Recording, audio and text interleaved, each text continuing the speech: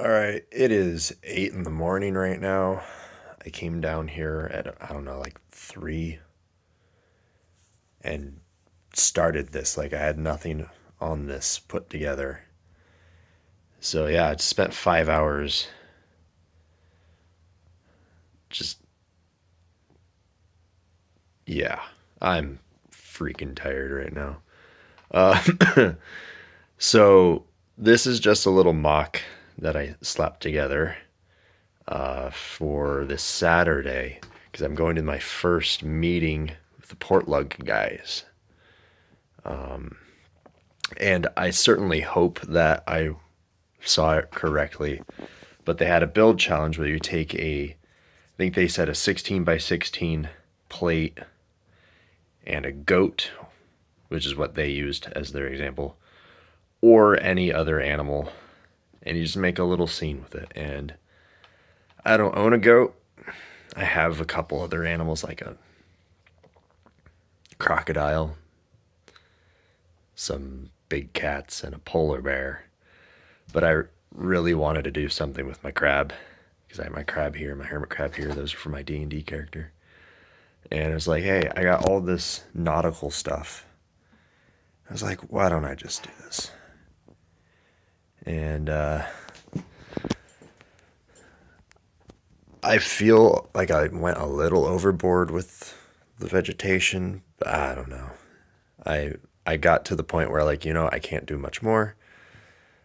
Whatever, I'm going to stop now. So, I got a little guy in there with the map and the one paddle. I don't know where the other one is. I'd have to dig for it. I used that little piece there to look like sort of the rope that they would have on there. Put some barnacles on the bottom of it. We had a little cave in the back there. And those stickers are actual Lego stickers. Those are from a boat set that I got a long time ago when I was a kid. They're mostly staying on there pretty good. I put a net up here with some chains, so it's sort of like a fishing net that got caught. We got the guy up here with the snorkel. Oh, I just realized I need to change out that tank because I've got another one. It's the same one as this guy's got. Because otherwise their bodies are the same. Different faces. I don't have another one of the snorkel piece. I don't know if I have one or not, but I don't know where it is, so I just went with the helmet the guy had. He's got a little camera. We got a shark here. I was originally going to put the map in that with some of these coins that I have still on their sprues, but it didn't really stay in there, so I just filled it with sand. I like how it came out. It's on an angle. It's just sitting there. Then you got the treasure chest back there that's also just sitting there. Little clam. Little shark up there. That's kind of all the details I packed in there.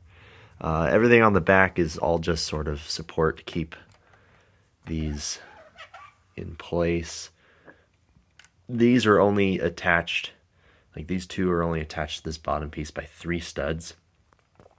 This one's fully on the base plate, but none of the others are on the base plate for more than, I think this one might have 2 studs. That one's got like 1 stud, and this is attached to these by 2 studs, one on there, one over there.